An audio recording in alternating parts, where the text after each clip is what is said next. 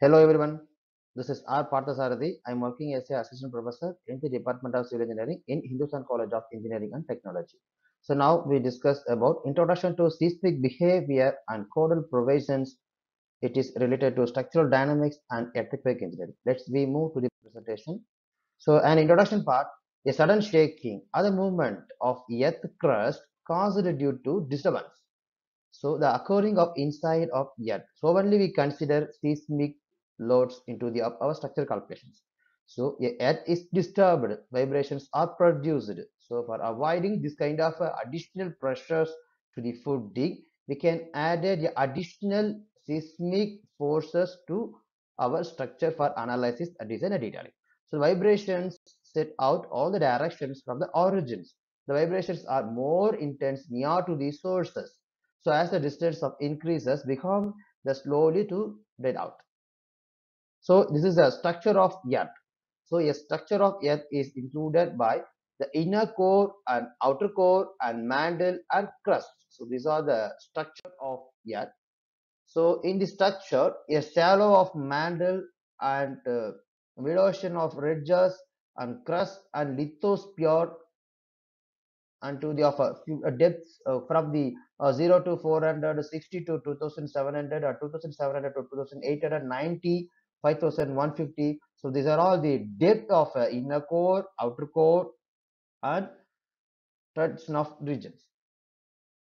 So these considerations for the earthquake resistant design, the earthquake resistant construction, a good structural configuration, and lateral strength of the structure, ductility of structure, deformability, and damageability. So as per the Indian Standard Code provisions, the earthquake resistant structures, we refer a few code books, IS 1893 Part 1 2016 version, revised year.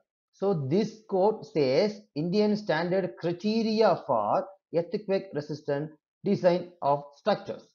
In code provision number 2, IS 43262013. So this is the Indian standard for code practice of earthquake resistant design and construction of buildings.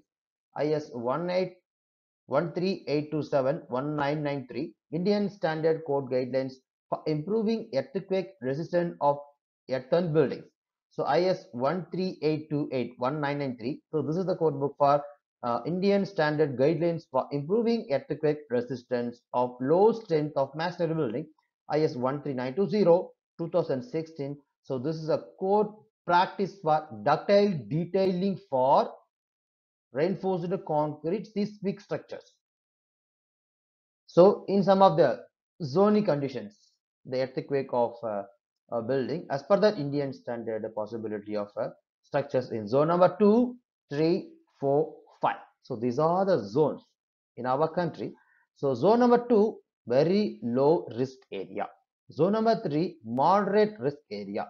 In zone number 4, very high risk. Zone number 5 is also very high risk.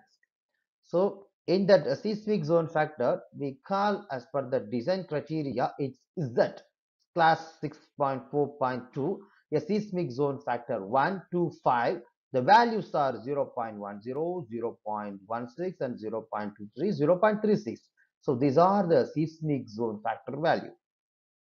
So these are the Indian seismic zone with deviated color. Zone number 2, zone number 5. 5 is the high risk area. We can choose seismic zone number 5 in lead color.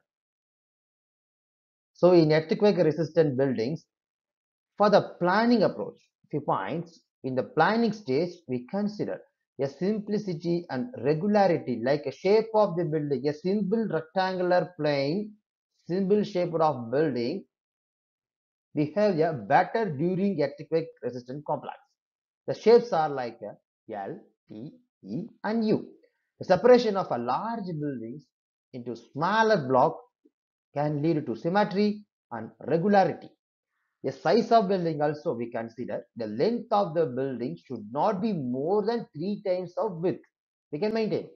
If the longer length are needed, 2 separate blocks we can add to the separation of buildings to be provided. So some of the planning. Okay, we consider a planning stage, square and rectangle. That's better. and symmetrical desirable plan in rectangular with the dot opening, and I-shaped building with a small eye projection and longer length. Length is always greater than the 3 times of breadth. So B means it's a breadth of building. L means it is a length of building. You can see this cursor, and the unsymmetrical of section and I section with the long projection and U-shaped projections. Okay, these are all the planning some of the. So in the construction methods and measures for improving masonry walls, so provide horizontal reinforcement. So horizontal reinforcements are called as we provide in ring beam or horizontal band. We call it the split beam. So whether the horizontal reinforcements are provided in the lidal beam and blitz beam, roof band and a gable band, okay, double bars and vertical bars. So these are all the additional reinforcements we provide to strengthening the masonry wall structures, like it's a load bearing structures.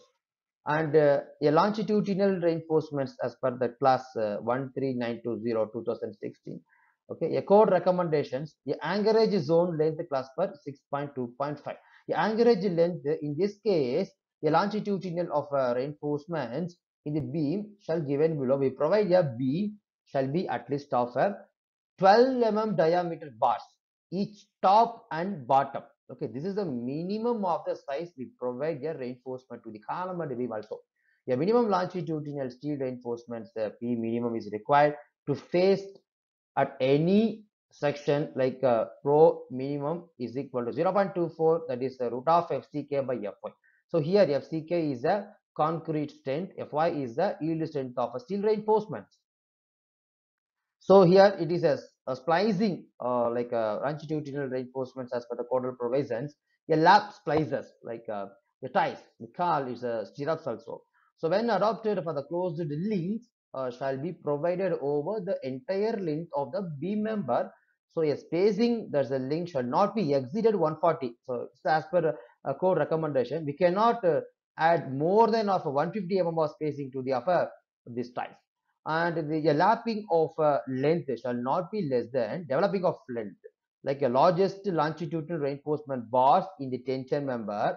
A lap places within the joints and with the distance of 2 times of dia in the face of the column and within the quarter length of the beam, joining a location whether the fracture and yielding may occur under earthquake of loading conditions.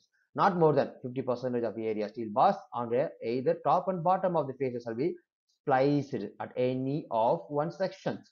So here a few diagram, like a lapping length provided to increasing the span of the beam to the one end to another end. So longitudinal bar in the beam section. So definitely we provide a 4 number of reinforcements in the beam. In the 2 number is the top fiber and 2 numbers in the bottom fiber. Like already we told that top fiber is called as a compression member and bottom fiber is called as a tension member.